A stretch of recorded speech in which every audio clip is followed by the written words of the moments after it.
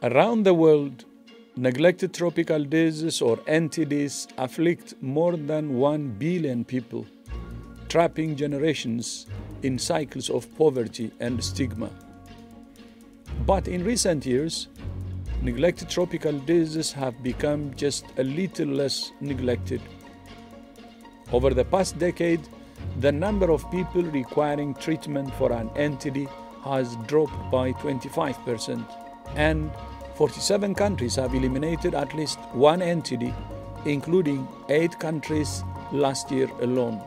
But we continue to face many deep-rooted challenges which have been compounded by the COVID-19 pandemic, including securing sustainable funding to deliver NTD programs in countries.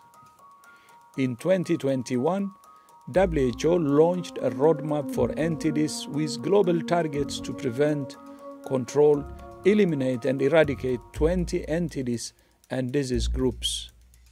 We need everyone's support to accelerate towards those targets.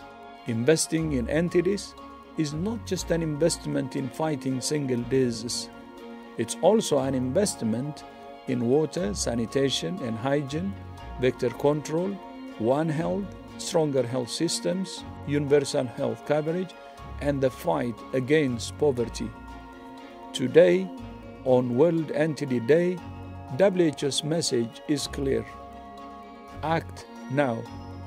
Act together. Invest in NTDs.